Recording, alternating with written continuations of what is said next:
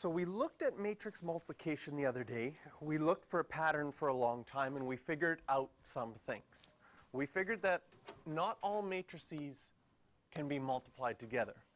They can only be multiplied together if they're compatible in some sort of way. And we found out that they are if the number of columns of the first matrix is equal to the number of rows in the second matrix. So for adding and subtracting, they have to be exactly the same size. For multiplying, they have to have this middle number the same. So you can multiply them. This is the columns of the first one are the same as the rows in the second one. And then after you've multiplied them, whatever the outside two numbers are, that's going to be the order or the size of your answer.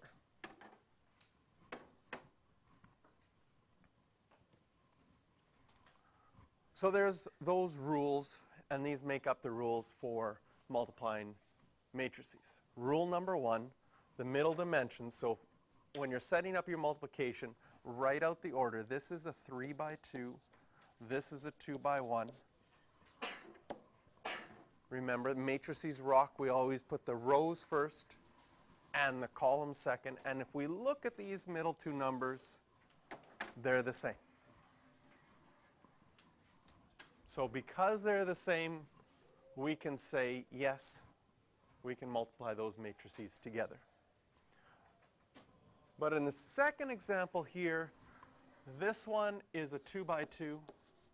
This one is a 1 by 3. Those two middle numbers are not the same, so we can't multiply those matrices together.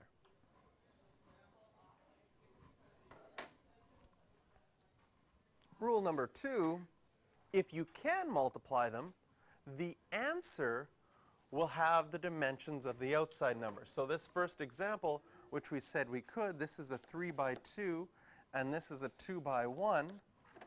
So these middle numbers are the same, so we know that we can multiply them. And then our answer is a 3 by 1. Those are your outside dimensions. So we can multiply them since the middle number is the same. And then the size or the order of our answer is always those outside numbers.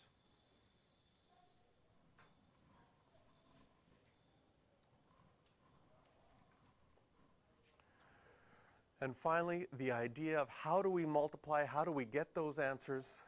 Well, for each element in our answers, it's a combination of multiplying an entire row by an entire column. So if we look at this example, this first 23, I'll do this in green.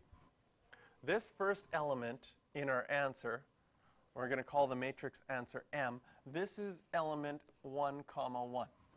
It comes from row 1 and column 1 of our two matrices that were multiplied together. So if I circle row 1 and column 1, if I turn that and multiply, the 1 gets multiplied by the 7, the 2 gets multiplied by the 8, and then we add them together. So every time you're going to multiply a row by a column, you're going to take that row and sort of turn it into a column, so you multiply corresponding elements, and then whatever answers you get, you'll add them together.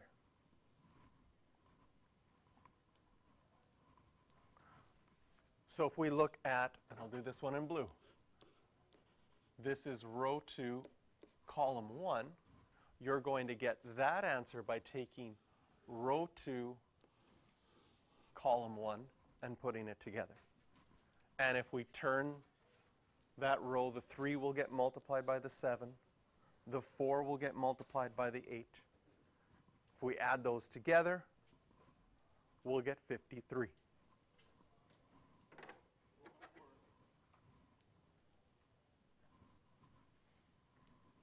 And finally, this one is in row 3, column 1. So to get that answer, you're going to take row 3, multiply it by column 1. The 5 will multiply the 7. The 6 will multiply the 8. And add them together. And you'll get 83. So we've sort of color-coded this, but that's the idea. And if you think of the position of each element in your answer, it's going to tell you which rows and which columns need to be multiplied together to get that answer.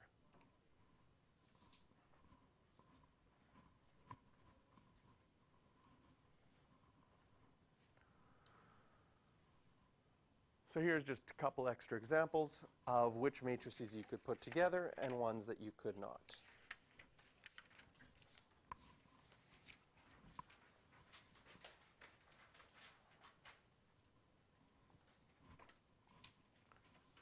So I'm going to get you to put all these together now into these answers. So see which ones you can multiply together, and once you figure out you can multiply them together, multiply them by hand, and I'll put the answers up in a bit. So there's the answer for the first one, so you can check.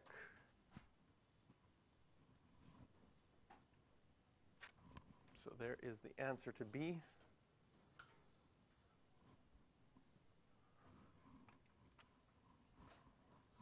So there are the rest of your answers.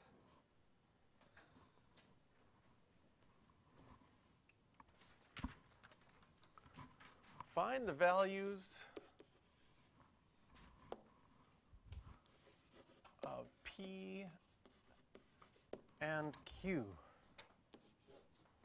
2, 3, PQ multiplied by 1, 4, 2P is equal to 0, 9, 11, 8.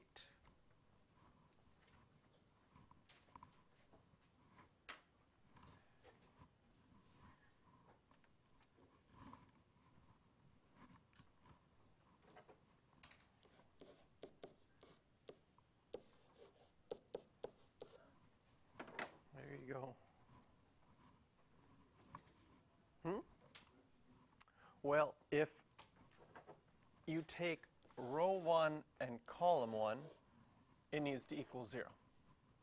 So if I do that, I'll have 2 times 1 plus 2 times P equals 0. And this way, you only have one equation with one thing you don't know. If you solve for P here, you'll get P is equal to -1. Same thing with Q. You could have found Q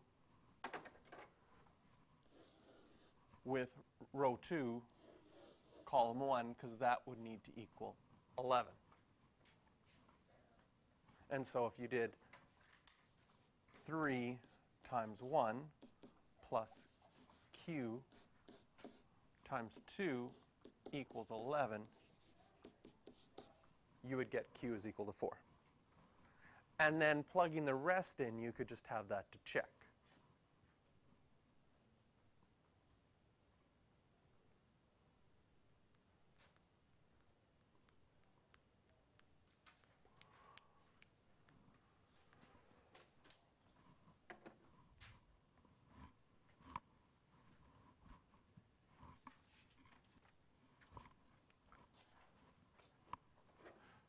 So some math words that you probably haven't heard of because we don't use them very often in regular math classes is, one of them is commutative, which means that you can, if you can do something one way, and regular multiplication is commutative. 2 times 3 is the same as 3 times 2.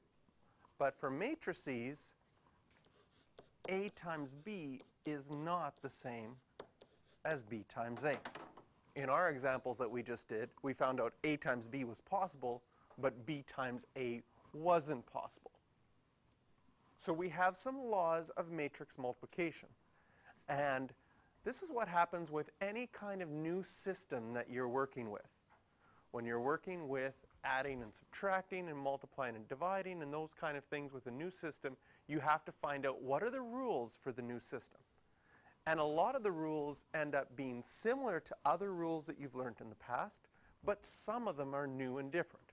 For example, the first one, A times B is not the same as B times A.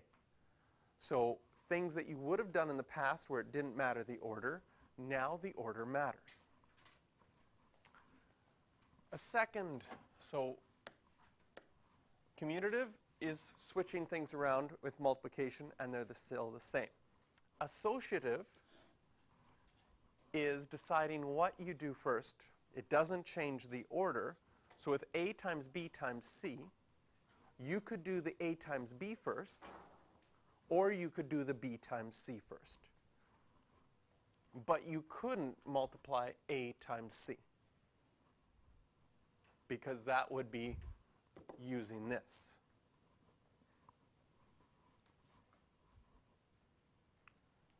Distribution is a word that you've heard before and used a fair bit.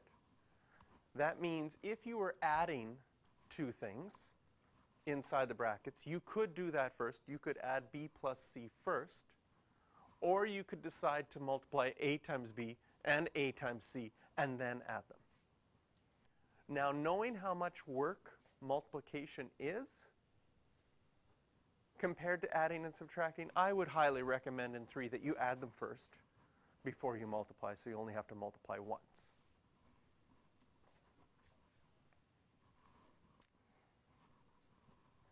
We've learned about the identity. Remember that identity I showed you where it was a square matrix with all zeros except the diagonal was ones? That's called the identity matrix. And in systems, when we say that there is a multiplicative identity, that means there's a matrix where if you multiply it by that, it's equal to itself. So if I have a matrix and I multiply it by the identity matrix, it doesn't change the answer. If we want to see an example of that,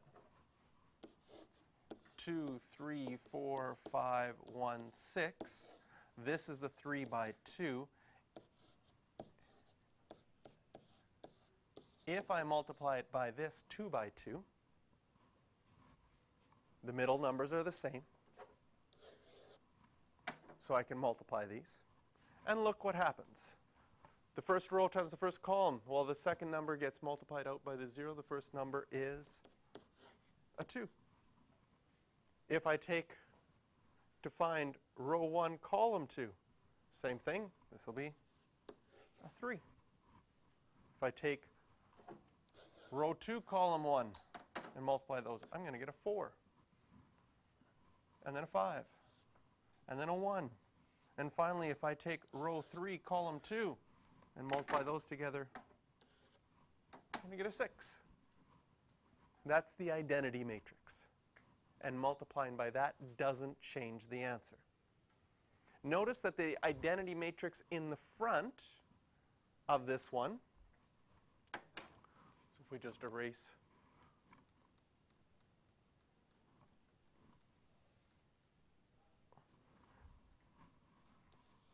whoa.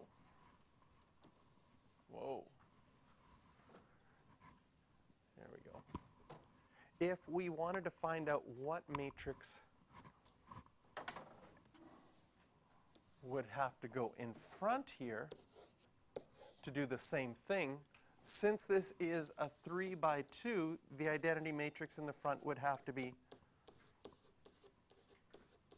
a 3 by 3.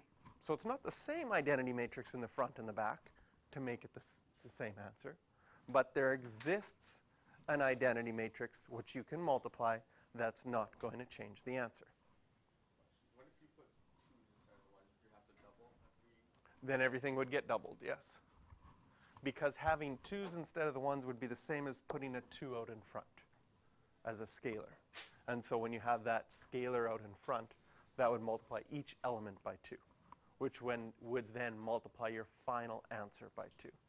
And number 5 we haven't dealt with yet, but will become very important, is there exists a multiplicative inverse. In other words, when you multiply by the inverse, it makes the identity matrix.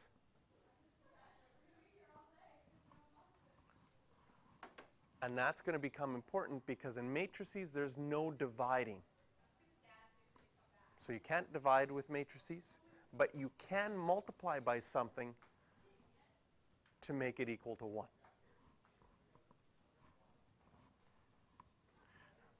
We're going to find out, though, that some matrices don't have inverses, so that's going to be problematic. So I already handed out the sheet for homework questions.